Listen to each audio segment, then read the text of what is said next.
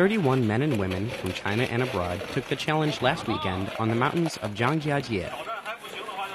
The challengers ranged in age from 18 to 68. Some of them held the ice in their arms while standing in front of electric fans, making the challenge even more difficult. The challengers wore thin clothes and withstood freezing temperatures.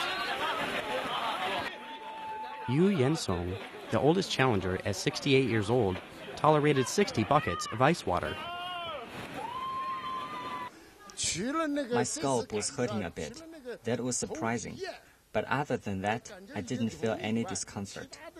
I'm used to the cold after spending a lot of time doing winter swimming. I don't think I would have survived the challenge if it weren't for my 30 years of winter swimming experience. I think I can say that I passed the test. Most of the female challengers limited their attempt to 3 buckets.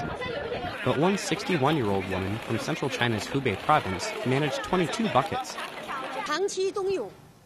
I've been swimming on the Yangtze River for the last 11 years. I'm 61 years old, but I've never once had to go to the doctor, with the exception of when I gave birth to my child. I rarely get sick, but when I do, it usually lasts for just 1 day or so, and I only need a little bit medicine to get well.